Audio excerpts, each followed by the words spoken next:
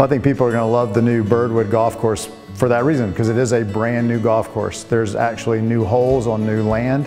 There's holes that are going to be going in different directions if people have played it before. And I think the members, the resort guests, the University of Virginia golf teams are going to be shocked at how different the golf course is. Plus there's going to be a short course, a putting course, new practice facilities, not only for the members and the resort guests, but also for the teams on the other end. And the golf course is just going to have incredible views. It's going to be a different look and a different feel than what people are used to at Birdwood, and we're very excited about how it's going to turn out and everybody getting to play it.